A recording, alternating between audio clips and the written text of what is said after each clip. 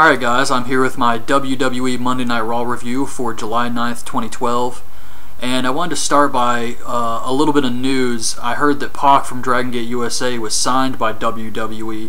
That's great news for Pac. He's an awesome wrestler. I kind of thought he would be signed by TNA before anybody knew which company picked him up, because they are big in the UK and he could be a great babyface, but WWE has him, and that's great. The only problem is they also have guys like Moxley, Hero, Claudio they haven't even really used yet, Rollins or Tyler Black.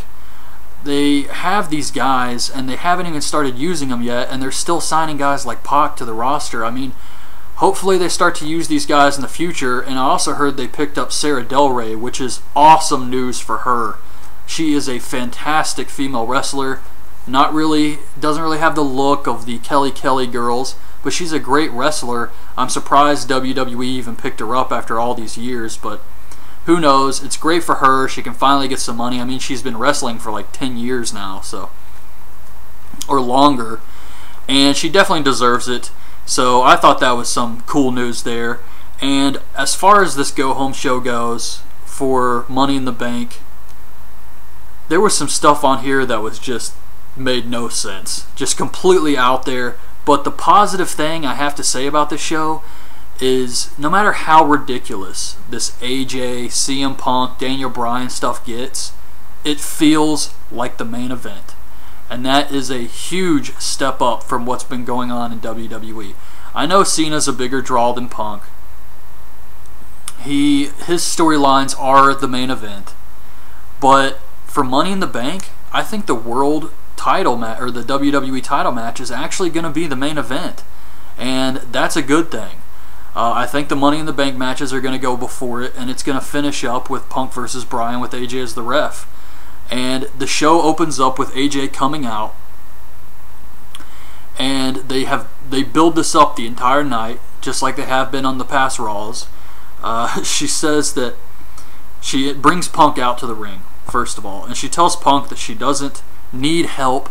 She's fine mentally. Says no one's ever cared about her before. She says a bunch of other bullshit that lasted too long, and she proposes to him. Yeah, this is just craziness. She proposes to CM Punk. She gets down on one knee. I was hoping he'd hit her with a Shining Wizard, but he didn't. And then it shows Punk. I don't know if he was supposed to be looking off confused or looking off considering this. So yeah, it was very strange. Daniel Bryan comes out. He's chanting no.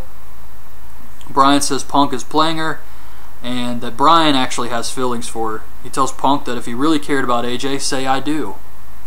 And then Bryan proposes to AJ. Punk asks where the ring is, and Bryan says it's in the back. It's in the back. I thought that was great. Then the Raw Anonymous General Manager beeps in. Cole can't get the damn podium uncovered with the black thing that covers it. That was funny. And I was just thinking, okay, maybe there's going to be a big surprise later. Maybe the real general manager is going to come out. No. This was just a lame-ass waste of a general manager spot here. General manager puts Punk and AJ in a match against Eve and Daniel Bryan. AJ says she was surprised, but everything happens for a reason. She will leave the arena with her future husband. Then we get Sheamus versus Jack Swagger, the first of many short matches tonight. Sheamus wins with a brogue kick. Del Rio comes on the Titantron backstage, says he's going to take the title Sunday, so Sheamus brogue kicks Swagger again. Sheamus is just a bully. Then we get Ryder and Santino backstage talking about Ryder being general manager of SmackDown. Santino says he's going to find the anonymous general manager with his Sherlock Holmes kit. This is the same exact thing R-Truth did when they were in England. Very lame, and it only got worse. They announced that The Rock's going to be at the 1000th episode. We get a tag match with absolutely no entrances for any of the guys. It was Lord Tensai and Dolph Ziggler versus Tyson Kidd and Christian. Vicky Guerrero's on commentary, which was completely pointless. It was just an excuse for Jerry Lawler to make another few jabs at her about her weight. And the match was so short, it was very short, so it made no sense to even bring Vicky out there. Sakamoto distracts the ref. Ziggler holds Christian's leg. Tensai splashes him and hits the senton for the win. That was pretty much it. Afterwards, Tensai beats up Tyson Kidd, power bombs him on the apron ROH style. Michael Cole puts it over, says that's the hardest part of the ring. Same thing they do in Ring of Honor, and that was it really. Then we get Michael Cole and Jerry Lawler arguing about general managers. Cole splashes water on Jerry. The general manager buzzes in. Cole refuses to read it. Lawler reads it, and it says that Lawler versus Cole tonight, but it's up to the WWE Universe. Just a cheap way to try and get people to go to the website. That's all it was, and it was stupid. Then we get Brodus Clay versus Drew McIntyre. Drew says it's the same song and dance every week. Very true. Brodus headbutts him and hits the splash for the win. Another very, very short match here. Santino asks Jericho if he's the general manager. He asks if Santino is the general manager. Big Show comes up to talk to Jericho. Show tells him to stay out of his way. They play the 1000th Raw moment for tonight, and it's Stephanie McMahon talking about Triple H and how she told him she was pregnant, but not really. And then we get John Cena. He comes out, he puts over Money in the Bank, promises to stop Big Show and win the briefcase. And then we get John Cena and Kane versus Big Show and Chris Jericho. So, Kane is teaming with John Cena now. It doesn't get much more babyface than that. I mean, that's pretty much official. Kane is a babyface. Cena pins Jericho after the attitude adjustment, but Big Show pulls him out of the ring. The referee rings the bell. Big Show brings out 2 ladders and runs into Jericho and Kane. He sandwiches Jericho in between the ladders, and Cena comes in with the ladder, pushes Big Show out. This actually made me think for a second that because John Cena looked strong here and he already got rid of Big Show, that he may actually lose at Money in the Bank. It's a stretch. I sadly have to say that if I was predicting what would happen right now, I would go with John Cena winning Money in the Bank, but the way this ended tonight gave me a glimmer of hope, just a tiny bit, that John Cena might actually lose Money in the Bank. So I thought that was fine. Backstage, Eve wishes Punk good luck with the AJ situation. She says that if AJ doesn't hear I do tonight, then she could cost him the title Sunday. She says Punk's been overshadowed by The Rock, Cena, Triple H, Big Show, Lesnar, and now AJ. Which is true. Backstage, Santino asks the Great Khali if he is the general manager. Khali is very confused. This was the best Santino Sherlock Holmes segment of the night. I like this. We get a Money in the Bank qualifier with Sin Cara versus Heath Slater. Crowd is completely dead for this. Sin Cara wins with the La Mystica Slam. And at first I was getting nervous. I was thinking maybe we're not going to get a legend tonight. But thankfully Heath Slater cuts a promo, says he will beat any former champion, bring him out, doesn't matter who they are. Bob Backlund comes out. Not the most exciting guy, but I thought he did an okay job out here tonight. He comes out with no knee pad, no pads at all. He does that weird strut, and he puts Slater in the Crossface Chickenwing. It wasn't a match, there was no ref, he just tortures the guy and then leaves. And I thought it was fine. I'm expecting bigger legends. I mean, Vader, Sid, it's been awesome. DDP. So we got what, 2 weeks now before the 1000th episode, or the 1000th episode is in 2 weeks. So we got one more show. Hopefully it's another big name. I know they're saving a lot of guys like Bret Hart, The Rock, Lesnar, DX. They're saving a lot of that for the 1000th episode, but I'm still hoping for a big surprise next week. They announced that Kofi and Truth versus Hunico and Camacho for the YouTube pre-show for Money in the Bank. So 75% of the fans voted yes to Jerry Lawler versus Michael Cole. I hope they got what they wanted, because this was shit. This entire thing was horrible. So everybody who voted for that, did it live up to your expectations? Were you satisfied with this match? Booker and Matthews call the match. Cole tries to escape. Booker throws him back in. Jerry Lawler picks him up for an airplane spin, pins him, and wins. The general manager buzzes in,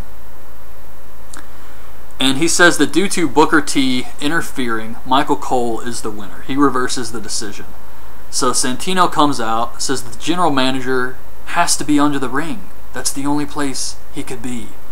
And he walks by the ring. There's some lame-ass comedy with the general manager buzzing in saying, "No, I'm not." And it just was very predictable. It's Hornswoggle. He pulls Santino under. Hornswoggle's not supposed to be a heel, but apparently he's been the anonymous general manager this entire time. Very, very bad payoff. Jerry Lawler says, "I ought to bend you over and spank you." And Hornswoggle runs around kicking shins and biting asses. That's it. Very bizarre and bad. This segment was pretty horrible, actually. I've said before many times in these videos that I don't mind the lame comedy. I don't mind the goofiness, the cheesiness stuff, as long as it's funny. And this just isn't funny. It's stupid. And I feel like I've seen it a million times already.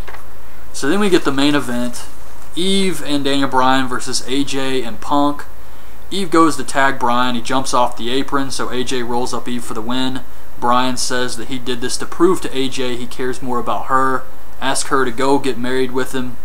Punk says that Bryan just cares about the title. Punk says, "I'm not going to marry you, AJ. I care enough about you to tell you the truth." She slaps him.